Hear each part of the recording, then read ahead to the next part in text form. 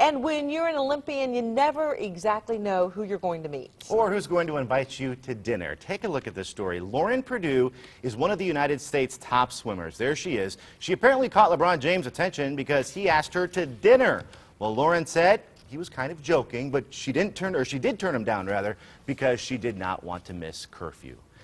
So as we were talking about this morning, we were saying, I said out loud, I said, doesn't he have a girlfriend? He has a fiance. Yeah, and I said the same thing, and then so I looked into the information. Yeah. You know, he invited her to the Olympic Village dining hall. It could be innocent. Yeah.